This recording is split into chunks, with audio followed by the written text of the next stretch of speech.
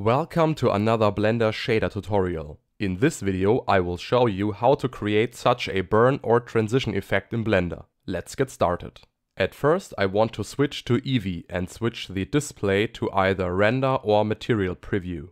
Then I exchange the model to a sphere for presentation purpose. Open a new window and set it to shader editor and create a new shader. So we will start with a noise texture, which will provide the main structure for the animation. In front, connect a mapping node to be able to control the noise texture vectors.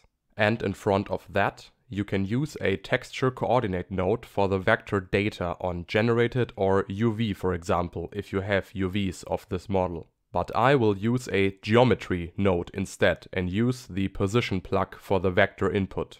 By this, every position on the geometry has its own vector on the noise texture, which makes it move around when you move the model. Alright, this is our main pattern. Now we have to add a math multiply node after that, because we want to multiply a mask with it, which we will create now. The mask will be an animated sphere bound to a controller object. So we will need a gradient texture node and in front another mapping and a texture coordinate node. Here you need the object output. For the object I add an empty object, which I choose as the target in the texture coordinate. Set the gradient texture to quadratic sphere. Now you have a wide sphere around your controller object as a mask. You can use a color ramp to adjust the gradient contrast. I want to have a pretty large wide area here.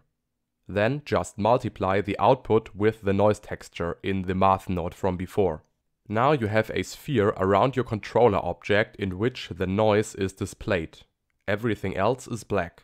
With the mapping node of the gradient texture, you can adjust the scale of the sphere. You should be able to select and deselect the whole object with the sphere radius. Maybe you have to tweak it a bit back and forth. You should be able to color the whole sphere in pure white when you come close enough with the controller object. If the values aren't high enough, you can multiply a value with the color ramp output to brighten the mask. In my case, I have to multiply it with 4 to have the whole sphere in a white color at close distance. Let's group the nodes a bit with Ctrl J to keep the shader tree more clearly structured and easier to read. Alright, now we need to create the burn effect at the border area of the sphere mask. For that, you need a math node set to less than. This node has a binary output. Points with values lower than the threshold are white and everything else is black. For the burn effect, you need a second less than node. The first less than node should have a slightly higher threshold than the one below. After you set both math nodes, you need another math node to subtract the second from the first less than node. Since they have slightly shifted border areas, you have now only the small border between them as a white mask, due to the subtraction. This method is very handy in general for any transition effects. Alright, the math of this effect is now done, and we have a mask which splits the object in two parts. And additionally, we have a mask for the border between these two parts. Now you can mix two shaders and use the top less than node as the mixing factor. By this, you have now a split object with these two shaders for the areas we defined before. And of course, it's totally controllable with the empty object we prepared before. The result of the mix shader we want to mix again with an emission shader, for example. And we use the result of the math subtract node as the mixing factor now.